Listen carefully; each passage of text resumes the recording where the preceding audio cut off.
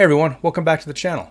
Figured today we'll go through an AKS 74U and all the different variants, a build guide and part explanation video. I went through and bought every direct attachment part you could buy for the AKS 74U so we can discuss them and figure out which one's best to suit your needs. I also did a couple of builds for budget, ergo, and recoil reduction so you can see those and the stats that goes along with them. But the goal of the video is so you guys can build the one that suits you best based on your budget and your needs for the mission you're trying to accomplish. So without further ado, we'll dive right into it. Okay guys, so here we've got every attachment that can directly attach to the various AKS 74Us. The U, the B, and the N, if you will. Give me a sec here and we'll clean all this up and get it to something that's a little bit more aesthetically pleasing to look at.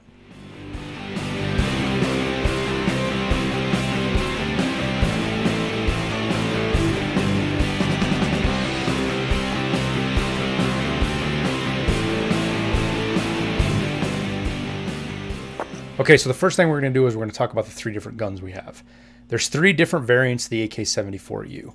And stat-wise, they are all exactly the same. There's nothing that differentiates between these three different guns that you need to worry about. So we'll look at these as a fact of which one is the cheapest to buy. And this isn't always consistent. It depends on what's in the market.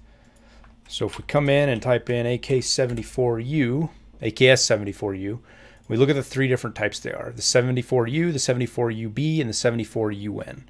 So the AKS 74U you can buy taken apart from mechanic with nothing on it for $15,000. The 74UB market prices say $19,000 to $20,000 today, and the UN $24,000 to $25,000. Now the difference in these, simply put, is the fact of what people are buying the most and what's available. I'm honestly not sure why people would go buy a more expensive gun with the same stats. I'll leave that for you guys in the comments to tell me why you think it is. So the only other thing that's different about these three firearms is the side mount. So the 74UB and the 74UN have little side attachments right here for the side mounts. The regular AKS 74U does not. And what that means is that all of these side attachments, not that guy, these four side attachments here will go on this, but not that. They'll go on the UB and the UN, but not the 74U. The same thing for the direct attached sights. All four of these, as well as these two here, the scopes, they'll go here, but not there. So it'll go on that, but it's just because I don't have space. Makes it a 4. Or a 6 block. And again there. So this guy here is a little bit different, kind of a goofy looking scope that goes on, but as well will attach to the side of the UN and the UB.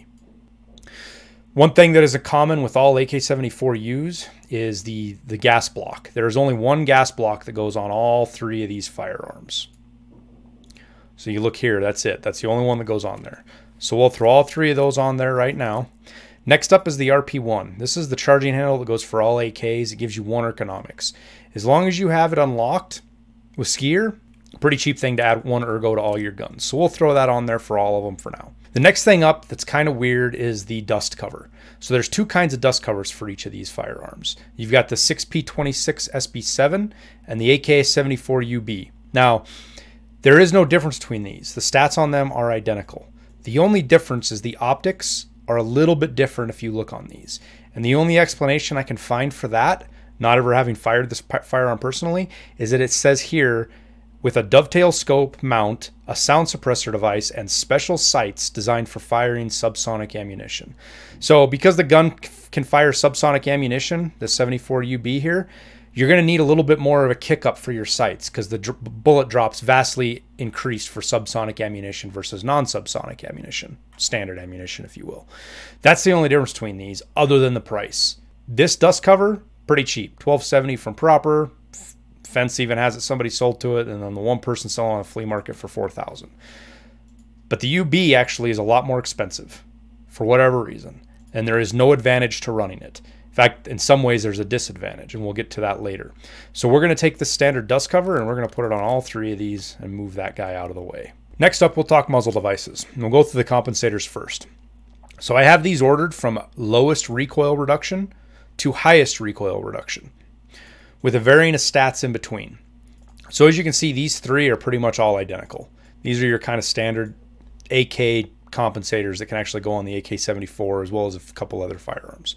They all give you 5% and plus 0.5 muzzle velocity. Next up is the DTK1, pretty good compensator, -7 recoil and an increase to muzzle velocity. The SRVV is 8 recoil, but -1 ergonomics and 0.5 muzzle velocity. And then the biggest one is the -11% recoil, -1 ergonomics, and 0.5 muzzle velocity with the PWS CQB. So I'll leave that to your choice what you want to do. If you want to spend the money and buy the CQB, which costs upwards, if you got it unlocked, $15,000, but you're talking $25,000, $30,000 to buy it off the flea market, whereas the DTK1 is $4,000 to $8,000, depending on when you unlock it. Next up, we'll talk suppressors, and there is some intricacies with these suppressors with the handguards, but I'll discuss that when we get to that point. So I have these ordered based on their recoil reduction as well. So the lowest recoil reduction is this TPGA. It gives you -1, but it also hits accuracy and ergonomics pretty good. Increases muzzle velocity slightly. The Hexagon, kind of same deal, 3 recoil, but 10 ergonomics. The Hybrid 46, which is an okay suppressor, but definitely not for the price that this sells for. This is a very expensive suppressor. And then lastly, the PBS4, which is pretty much, if you're going to be running a suppressor, this is probably what you should run on your AK-74. It's -6 recoil, 14 ergo, with a small hit to accuracy and an increase to muzzle velocity. All of these are available on all 3 firearms. There is no differentiating between how they go on. Well, this one needs the mount. But they will all of these will attach to all 3 AK-74Us. So next up is the side mounts, and we're going to break these up into 2 different groups. So the PLAD and the Cobra can go on both of these firearms, no big deal. You can see they attach right to the side. They work pretty good. However, these other 2 will attach to the AKS 74U, but they will not do it with the dust cover. As you can see here, they will not attach. You actually have to pull the dust cover off because they are so low. They won't attach at the same time. So for all intensive purposes, you probably won't use these 2 because you're going to take that 5 hit to ergo by not having the dust cover attached. And then lastly, we have the B18. This little sight mount attaches to the dust cover up on top where the sights are. You can see right here. And that allows you to attach a sight pretty effectively to the AKS 74U. Now this is the big difference between the 2 dust covers, is this will not go on the 674UB. Another reason to never even consider this dust cover is it just hampers your ability to modify the gun even more. If your firearm comes with this, there's no reason to change it other than the fact that maybe you can sell it if it's found in raid. But I'll never use this. I'll never go out and buy it just because the cost difference is ridiculous. So next up is the side mounted sights. Say that 3 times fast. For the most part, all of these will attach. The PSO will not with the dust cover. It's just like these 2 side mounts, but all of the rest of these will attach directly to the gun. Let me move this so we can do it. So you've got your night sight, which is absolutely huge and ridiculous on the side of the AK-74U, as well as your OKP7, your EKP8 will both go on, your USP1, and the 1P59 mount, which allows you to put this scope on, which is kind of like having the PSO, but it'll actually go with the dust cover. So the only way to actually get the dust cover, or I'm sorry, the PSO sights, series of sights onto this is by taking that dust cover off, and boom, it'll go on there. But again, there's a 5 ergo hit, so I'm not sure why you would ever do that with your other options available. After the side attached sights is the handguards. Now this is the first place you can kind of get complicated. You have your standard wood handguard, obviously goes on all 3. It's got your base stats of 4 ergo. Then you have the B11 and the Goloff. So the Goloff is the same as the B11 with stats, as you can see, but it has an effect on what you can put on the muzzle as well as how many attachments points. You can see you have many more rails and attachments points than you do the B11. And then you have the XRSU 47SU, which is a rat tool. As you can see here, I keep one of my Gamma as well. Allows you to attach a lot of attachments, just as much to the firearm as the others, if not more. So this attaches on here and gives you a back rail, a front rail, your 2 side rails, and your bottom rail. The Goloff does the same, essentially, but way out in front of the gun. And as you can see, the muzzle is way recessed, so this is where your limitation comes in. And then your B11, we'll put on this one, is your simple handguard mount. Also used for one of the mechanic tasks for the gunsmith task line. So after you put all of these on here, as far as the XRS is concerned and the B11, you can put any of the barrel attachments that you want on these. All of the suppressors, everything will go on there. So we'll put that on there and that on there, for example. The AKS 74UB has a problem though. Because it's recessed, you can't put some of the bigger suppressors on there. So you're limited to, not only are you cannot put compensators on this with that attachment. Oh. You're limited in what you can actually attach to this. The only thing that can actually attach is this one compensator, the 6B26. And I guess it's because it just barely sticks out the end for some reason. It'll attach to the handguard, as well as the TPG or TGP will attach. And the Hybrid 46 will attach, which is very expensive. Again, as I said, that's a ridiculous cost for a AKS 74U. Now, your PBS4 will not attach. That's one problem with this handguard, is it will not go on there as that. You're basically limited to the TGP for suppressors when you're trying to build an AKS 74U, because personally there's no reason to spend the money when you're running this gun. It's not that good of a gun. You're using it for budget for the one task line or maybe for close quarters. I wouldn't spend 100K. You're almost spending more than the rest of the gun is worth just for the suppressor.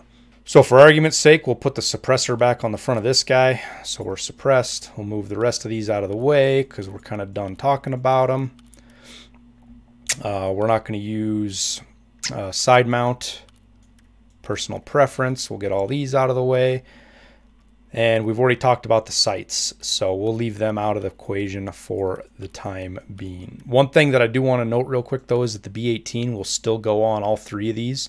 So for example, this guy here gives you almost a full top rail of choices, 3 places to put a sight if you so desired. Next up is the grips, the pistol grips that you can put on. I have these ordered from lowest ergonomics to highest ergonomics. I'll leave you to decide what your budget suits, but you can go everything from +13 down to +5 and just about every number in between.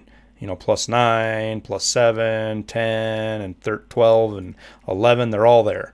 So for sake of this, we'll put the RK3 on. It's one of the most common grips. It's very expensive, but and then the others we will add just the next one down the sequence here. So there's your 3 AKS 74Us. Now is functional firearms. Again, this is personal preference and your budget. The ergo hit isn't a huge deal with this gun. Next up is your stocks. So you have 3 options here. The standard stock that comes on this thing, and a butt pad if you want to, because they're pretty cheap.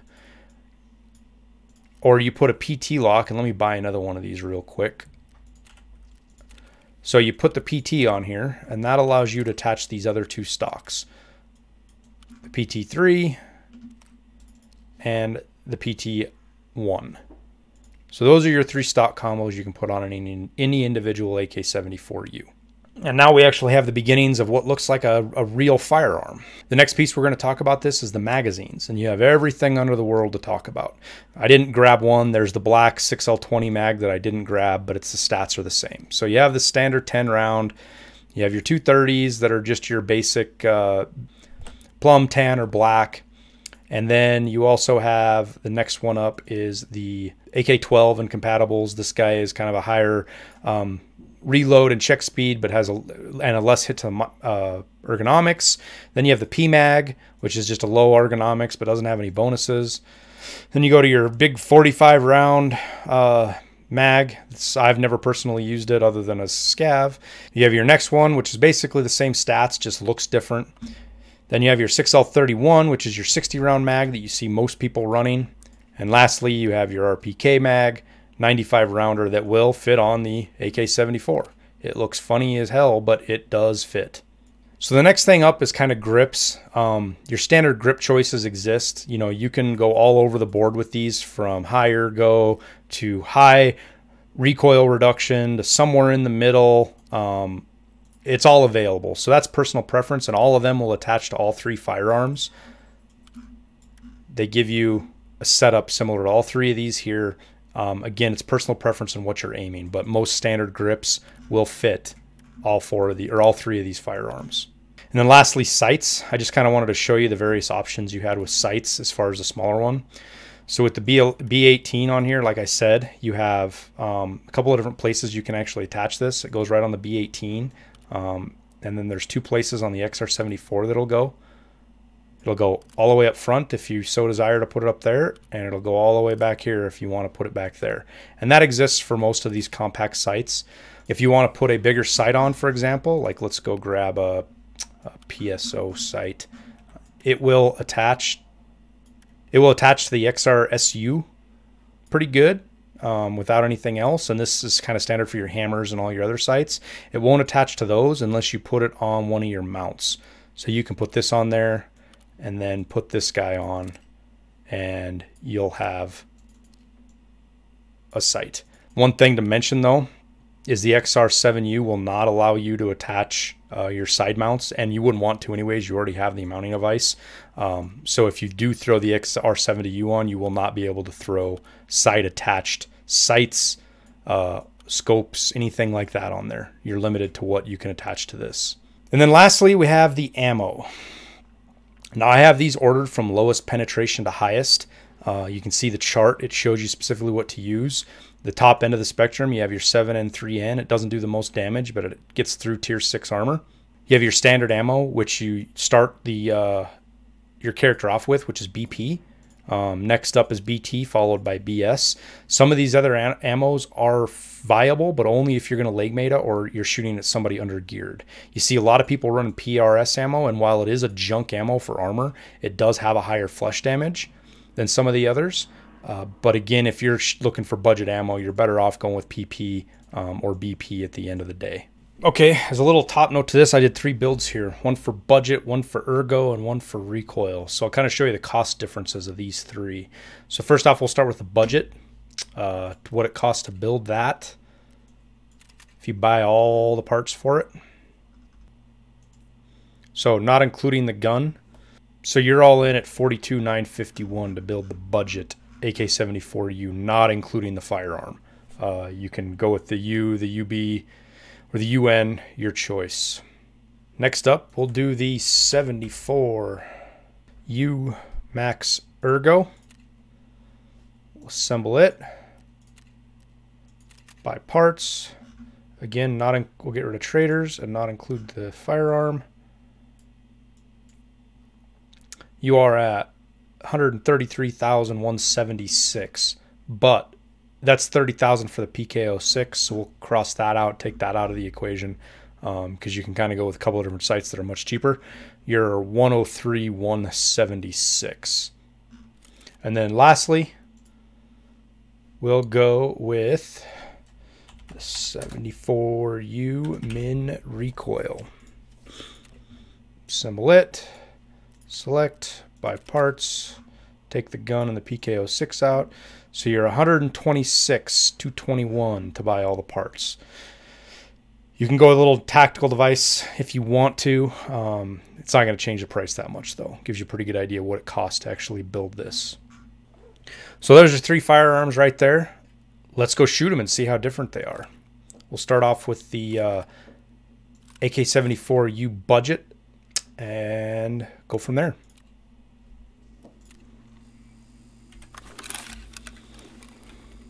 So we'll go full auto, mid-range, no recoil control.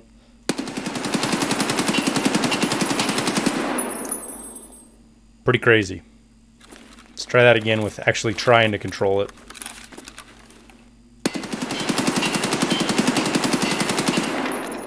So doable at close range. And at far range, a little bit harder to shoot.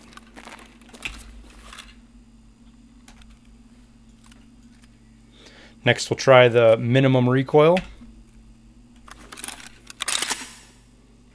Again, close range. Make sure the laser's on, right? Yep. Whoops, didn't go full auto. No recoil control.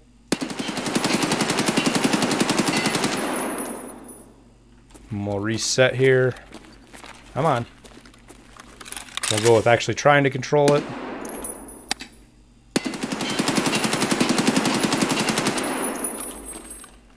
And we'll shoot at the far one.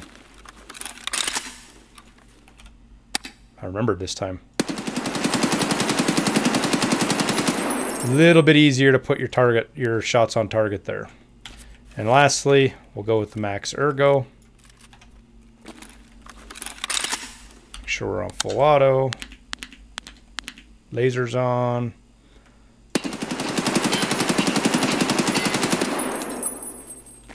And we'll shoot at the far one now.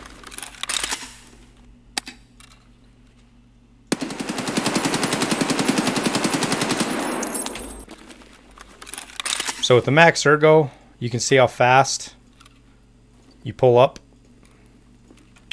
versus the minimum recoil.